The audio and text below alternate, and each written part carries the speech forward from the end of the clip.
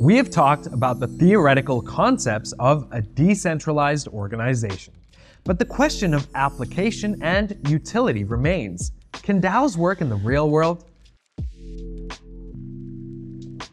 Hi, I'm Rashan Gidwani, and you're watching the final part of our Finance Zen DAO series, and in this episode, we are going to examine some actual DAOs and whether they work in the real world. The short answer to that question is yes, they can. To illustrate, here are some examples of real-world DAOs, just to name a few. The examples I've just shown you are some of the more popular DAOs that currently operate. For the most part, the DAO concept is commonly adopted by organizations in the DeFi space, or decentralized finance for those of you who are wondering. But if DAOs are so great, why isn't the concept being adopted on a wider scale? Why are we not seeing more traditional organizations turn themselves into a DAO? In theory, the DAO concept makes for an excellent decentralized alternative. It has undoubtedly changed the way we think about organizational structure and automation, but it still falls short of demonstrating its utility for real-world organizations. For one, it is still quite difficult to have smart contracts completely replacing human managers in traditional organizations. While the technology is capable of automating many tasks, there's still a long way to go for it to intuitively recognize and solve problems.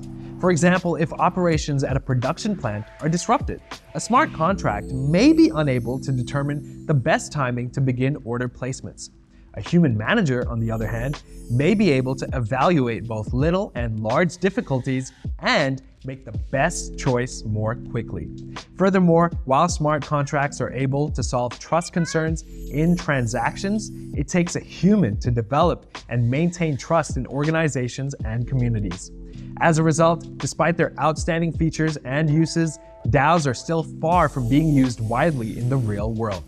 DAOs need to go through major adjustments, and technological advances must be made in order for DAOs to be used at scale.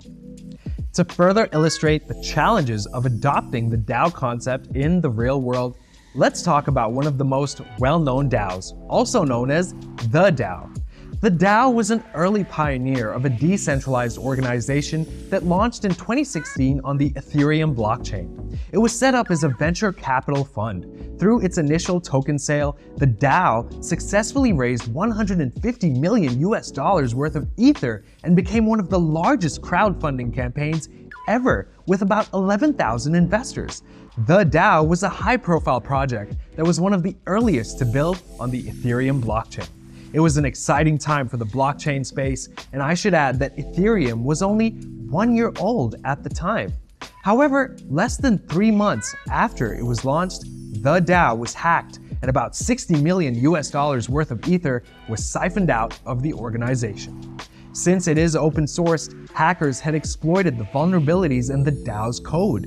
Specifically, hackers had targeted a bug in the DAO's wallet smart contracts.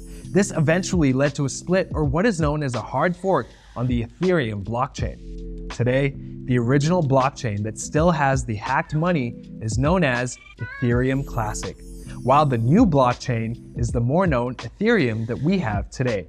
The hard fork caused much tension and divided the community, but that's a lesson for another episode. Why are we telling you the story of the DAO? The epic failure of the DAO, despite the high stakes involved, is a case in point as to why decentralized autonomous organizations are still far from being widely adopted by other organizations. It offers many lessons on the challenges of implementing this radical concept in the real world. On that note, we have come to the end of this DAO series. Before I go, let me leave you with something to think about.